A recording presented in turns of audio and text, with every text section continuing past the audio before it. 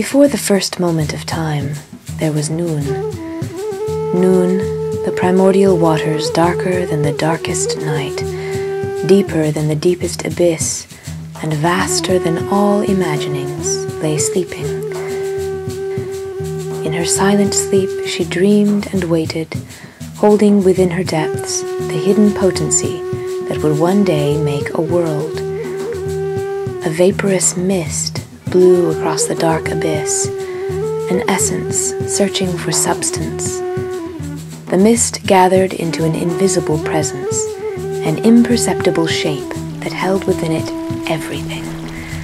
Earth and sky, male and female, water and fire, plant and animal, but was none of these.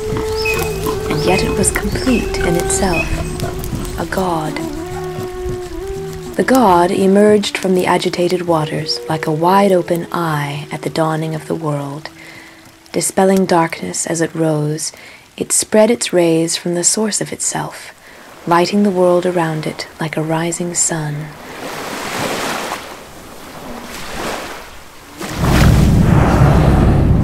Ptah! The god cried, breaking the surface of the waves and spitting water as it emerged. Gulping for air and calling out the world's first sound, the god heard his own voice echo across the waters. Ptah! He chanted a melody that pulsed to a rhythmic beat.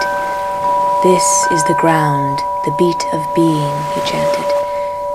And with his chant, a hillock of earth appeared beneath him, and upon this mound he rested. And thus was matter born, and the beginnings of form.